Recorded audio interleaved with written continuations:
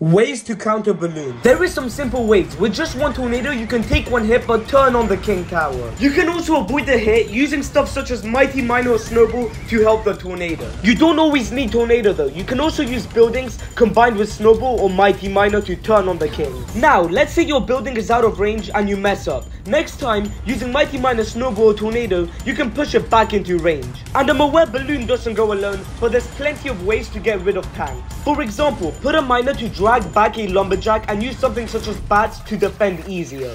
Or put Lava Hound next to the bridge so the Lava Hound stays behind as it's ranged and Balloon goes in front as it's melee, getting an easier defense. Many of you guys just love to complain about the balloon, especially Lumballoon, but it's super easy to counter with things such as Hunter. Anyways, can you subscribe with your middle finger?